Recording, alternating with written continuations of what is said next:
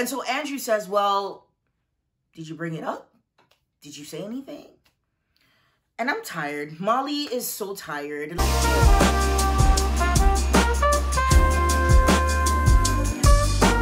Hey y'all, welcome back to my channel. Now, if you're new here, welcome. Now, if you enjoyed this video, please go ahead, hit that like button for me. It helps this channel grow. Now, I don't know how to feel about this episode. Like, it's very bittersweet for me because I really felt like Molly and Issa were going to make amends. But I guess only one of Issa's relationships could actually make it.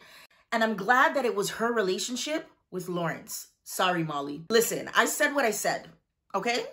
Let's get into this video. This episode opens up and it picks up right where it left off. I was a little nervous when I was watching this scene because, you know, Issa's forever daydreaming and having all these crazy thoughts in her head. So for like the first 30 seconds, I was like, okay, Issa's gonna snap out of it. She's gonna snap out of it. She doesn't snap out of it. It's real. Her and Lawrence are a thing. They've been vibing. They've been seeing each other. The chemistry's there. They've both evolved and now they're in a better place. Ugh, listen to me. I was so excited. It's just really dope to see two people that have grown, have matured, taken full accountability and responsibility for the role that each of them played in their breakup, and then just flourishing and becoming greater people and making it work and coming back together. You know what I mean? I think oftentimes, like, a lot of relationships, especially in this day and age, are just really one and done, right? And I'm not condoning cheating or anything like that. I feel like certain relationships just, like, they go together. They go together. As long as they have matured enough, they have forgiven each other, they're looking to move past it, and they can reconcile, I'm all for it. It just highlights the importance of communication in every relationship. You know what I mean? And it shows that two people can actually make it through. So as Issa and Lawrence are chilling, they're vibing, Nathan ends up sending a text pretty much saying, hey Issa, like, let me know when you're free type thing. And Issa right away saw that. And I love how she took charge. She took control of that situation and said, hey, you know what, Lawrence, this is what it is. Nathan has reached out to me. This is what it is. And she's just being very transparent, which is really good for two people that have had those type of issues before. So Lawrence just kind of takes it for what it is. He seems super cool about it, but it doesn't really sit well with Issa, right? Because she's thinking she doesn't want to mess this up. And she tells him that. She's like, yo, I'm not trying to mess this up again. Like, I just really want to be honest. I want to be open with you and let you know, like, hey, this guy from my past just hit me up. And Lawrence was receptive to it. It didn't really seem like a big deal to him, right? So Issa asks Lawrence, like, hey, what are we? What is this? What is it that we're doing, right? And so Lawrence is like, yo, whatever you want it to be. I hate when dudes be doing that. Like, you know what I'm trying to ask you. What do you think it is? You tell me. You tell me what you think this is. You're in it with me. Like, don't... I find it so frustrating when we ask that question and it's like, we're doing everything that people in a relationship do, but you want to leave it up to me? Why? So you can throw it back in my face and then tell me that, listen, let me catch myself. Anyways, Lawrence was like, hey, you know, it's whatever you want it to be. And from that point on, it looked like they were back together. So in this next scene, Molly's with Dr. Rhonda and she's kind of going over her relationships, right? Her intimate relationships and most importantly, her friendship with Issa, right? So Dr. Rhonda points out again, like all the areas where Molly has a difficult time letting certain things go, right? She's done it in the past with a lot of her intimate partners and now here she is doing the same thing with her best friend Issa. So Doc was like, yo, what are you trying to do? Are you trying to work on this with Issa? Is it worth salvaging? What do you want to do? But understand that you need to meet people halfway. You need to do the work if that's a relationship that you want to salvage, right? And the scene pretty much ends with Molly kind of like in her thoughts, so to speak. So in this next scene, Issa's really having a hard time coming to terms with this whole Nathan Lawrence kind of struggle that's in her head, right? So she reaches out to Kelly at first. Kelly doesn't answer. She then reaches out to her brother. Ahmad ain't got no time. So all of his advice is super duper trash. And so, you know, you can see Issa there contemplating, looking at her phone, looking to hit that button that says Molly. It looks like she went ahead and she called Molly and she's talking to Molly, letting Molly know that, you know, she wants to kind of meet up with her. And she slides in there that her and Lawrence are back together. And I'm just like, girl, that's exactly what people hate you for. And then Molly reacted and went off and called her out, right? And so for a split second, I legit thought that that's exactly what happened. But you know, Issa be in her head. So it was all a daydream. And I was like, whew, thank God that is not how you approach a situation, because at this point, you know that you and your girl, y'all ain't good. You know what I'm saying? So thank God it didn't go that way. But anyways, she does finally end up calling Molly, doesn't get a hold of Molly, leaves a message for Molly and tells her she's down to meet up to talk. So in the next scene, of course, it's Molly and Issa. They meet up. The awkward exchange happens. The awkward conversation happens. Molly's not really engaged, nor is she initiating any conversation, obviously, because like she says, she still thinks that it's all Issa's fault and Issa's the one that needs to make the move. So I guess in Issa's mind, she's thinking, well, you're not bringing it up, so I don't know if I want to bring it up. I'm already awkward. I don't know how to do this. And so they spend what seems like a good chunk of time just catching up about everything that's gone on in their lives except for the main issue. And that pissed me off when I was looking at it. I was like, girl, y'all are sitting here talking and y'all can't talk about what... I wanted to fight them because I'm just like, come on, how many times are we going to go through this Molly and Issa let's talk situation? You know what I mean? So anyways, at the end of lunch or whatever, Issa ends up paying for it, which is very different for Molly, right? Molly reaches for her wallet. Issa's like, nah, I got this. Issa's got all kinds of cash in her hands. And it's like, nah, legit. Like, I owe you for like 10,000 brunches or 10,000 meals that you've paid over the course of our friendship. I got this. And she ends up paying. What I did like, though, is right at the end, on their way out, they told each other that they loved each other, right? And I thought that was super sweet. I definitely felt like there was gonna be like a follow-up conversation somehow, because they didn't really resolve any issues, right? Everything was superficial and just kind of glossed over. We have Andrew and Molly, and Andrew welcomes Molly and says, hey, you know, how did the brunch go? She's like, you know what? Like, everything was superficial. It was super fake. I don't think that this is real. And she's in her bag, right? And so Andrew says, well, did you bring it up? Did you say anything? And I'm tired. Molly is so tired. Like, she's forever snapping. So she snaps at Andrew a little bit. Like, I can't believe that you would say that to me. Like, why would you say that to me? Like, she needs to apologize. She was in the wrong. Like, I'm tired. It's not me. It's her. Right? So she goes through her whole routine. Andrew is like, okay, you know, I know that you still love her. She's your friend. And then Molly brushes it off, right? Like, it's not a big deal to her. My lovebirds, oh my gosh, Lawrence and Issa. So Lawrence reaches out to Issa, gives her a call, lets her know that I guess he went for some job interview or something in San Francisco. He lets her know that that went well. Issa then tells him everything's good on her end, and she mentions to Lawrence that, hey, you know, I had a conversation with Molly. Lawrence is like, well, you know, how did it go? She says she loves her, she misses her, and she knows Molly. She knows Molly's nature, so she knows that Molly is still pressed about the situation. But in her mind, she's saying to herself, well, you know what? It's nothing that a little Sunday self-care can't fix. You know what I'm saying? So it'll blow over. We're good. It's crazy how these two friends interacted the way that they did, and they both left with different perspectives. They didn't leave on the same page. They left exactly how they came into it, with a lack of communication. Like, communication is everything. Like, why we gotta be so difficult? And that's my biggest harp with Molly, because it's like, you know, yes, you reached out. We have to acknowledge that Molly did her part. She reached out, but under the circumstances, with everything that Issa had going on with the block party, she just couldn't tend to her at that particular moment. And for me, I don't understand why that's such a big deal. She has her own communication issues. Issa has her own communication issues. So it's like they're at a crossroads at this point. In this next scene, Issa shows up to help Nathan move.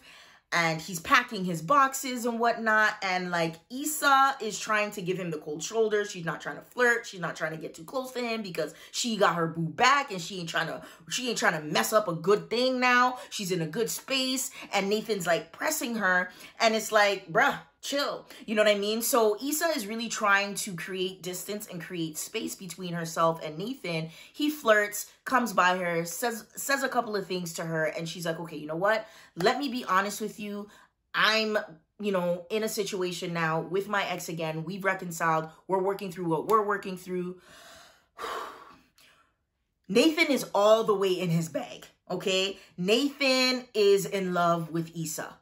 He's in love with Issa. He, you know, makes his little snarky remarks about, you know, why you gonna go back to him? Like, he ain't this, he ain't that, da da da da. And so Issa defending her man, she's like, nah, he's cool. He's better than, you know, ghosting someone. Ugh. You know what I mean? Like, Nathan felt it. He was in his bag about that. And that's when it was actually revealed that Nathan had bipolar disorder. And now I think that was a really key moment given everything that's going on in the world right now. Mental health is so real. Self-care is so important right now. So I like that they made it a point to actually diagnose him and actually say that this is something that a Black man is actually dealing with. I love the show for all of its nuances. I love the show for its reality, right? And I think in the Black community, mental health is still stigmatized. It's still shamed. And it's really important that we understand that there are people that are experiencing challenges with their mental health, right? So Issa recognizes that she feels like garbage because she just took a stab at him. And, you know, she knew that there was something because last season he did end up telling her like, hey, you know what? I do have depression, but now we know we have a diagnosis, and she feels really bad about it. She apologizes. And I thought it was super sweet that Nathan wanted to kind of make amends with her and really show Issa that, yo, like, I really like you. You know what I mean? I really need you in my life. You're someone that's good for me. You're good for me. You know what I mean? But you see, the thing with Nathan is, boy, I get it. You super sweet and you know, you going through what you going through. But listen to me. Issa is Lawrence's, okay? I know you may not like that, sir. I had to break it to you. You really cute. I hope you find someone that completes you and can help foster a loving, caring relationship, genuine love for you. You know what I'm saying? But Issa, Insecure has the baddest soundtrack. Like, they have dope tracks. They slid in that Brent Faiyaz in there, and I was just singing along like, let me. Who can I love when they tell me I can't love myself? How in the hell can I possibly love someone else?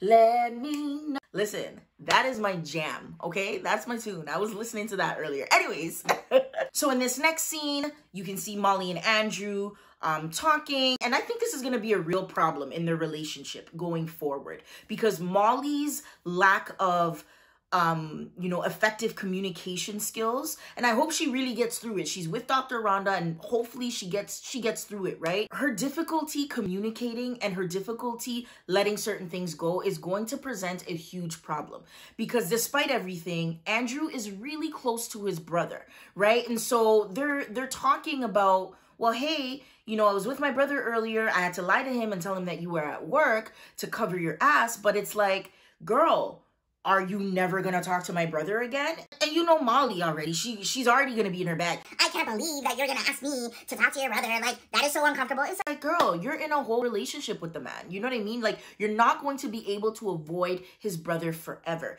That is a situation that you have to look to mend. You have to look to mend, or else it will drive a wedge between them. And if Molly can't get the communication bit together, she's gonna lose Andrew. So Nathan and Issa show up. It ends up turning into a whole vibe, right? So Nathan and Issa are together. Andrew and Molly are together. They stay, they eat, they talk, they chop it up. It seemed like it was a really dope time. And then Molly ended up sending a text that was meant for Andrew to Issa. And it was something, I can't remember the exact words, but it was something along the lines of, like, I'm trying. Like, that's what it was. I'm trying with her. And so Issa gets the text, she looks at it, her whole face changes, she sends a response back, and she's like, I don't think that message was meant for me. And so Issa gets up, she's pissed off, obviously, she's upset, she's hurt, she storms out. Molly goes ahead, kind of running after her, tells her to wait, stop, and I'm thinking, okay, yes, this is the moment we've been waiting for. Let us know whether or not it's a thing or it's not. And it's bittersweet for me because I really, like, in the grand scheme of things, was really hoping that Molly and Issa could resolve their issues. But, you know, they just couldn't do it, right? So there was just this big back and forth between the two of them. And so Issa's like, you have to meet me halfway. If you want this friendship to work, to go back to the way that it was, you have to meet me halfway. And, you know, it's in that moment that Molly realizes that it's not worth it to her anymore, right? She's willing to part ways with their friendship. And she says, hey, you know, maybe the person you are right now and the person that I am right now, we just don't fit. We don't fit together anymore, right? And in that moment, you know, you can see Issa break down. She's hurt. You know, she gets a little choked up, and her response was simply, okay.